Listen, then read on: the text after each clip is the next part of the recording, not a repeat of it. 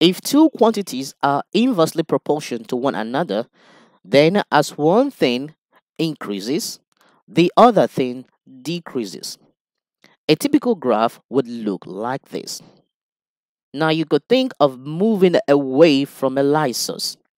As the distance from the light source increases, then the brightness of the light seen decreases. So let's see an example for this. Now here we have a question: y is inversely proportional to x. Now the two quantities here are y and x. And then we need to work out an equation connecting the x and y, and then work out the value of y when x is 10. So let's begin with the first line.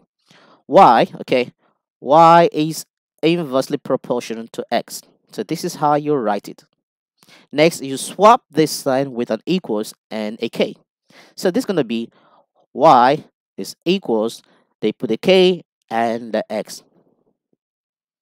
Now, we know that when x is 2, y is 6. So I'm going to substitute those pairs here and here to get the constant k. So y is 6 equals k, the constant, and then divide this by x, and x is 2. Now, you can see we cannot calculate the value for k because 2 will multiply 6 or multiply 2 on both sides.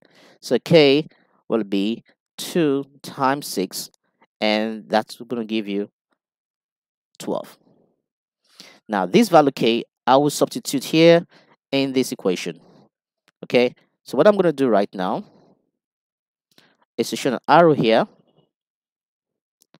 All right, so I'm going to substitute k with 12. Okay, so this is going to be y is equals k, and k is 12 divided by x. Now, this is the equation connecting y and x. Now, I'm going to put a color here just for emphasis. So the first part has been done, and that's this.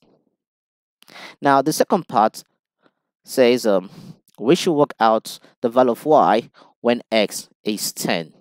And that we can do very easy using this connecting equation. Then I can say y is equals to 12 over x. But I know that x is 10. So if I work out 12 divided by 10, this is definitely going to give me in decimal 1.2. So the value of y when x is 10 is 1.2. Okay, so we can really show that. So this is done. So let's move on to the next question. Now, if you look at this question, you will immediately recognize that we are not asked to calculate the connecting equation y and x. Okay, we just said go straight and find the value of y when x is 4. But nonetheless, you still need to calculate the equation connecting y and x because that is very important. So let's begin. With the first line, we know that y is inversely proportional to x. So I can write it this way. Y is inversely proportional to x. Next, I swap this sign with an equals and then k. So this is going to be y is equals, and I put the k over x. This is an important equation. We will use it to find the value of k when x is 2, y is 6. So substituting, y is 6 equal k, the constant, divided by x, and x is 2.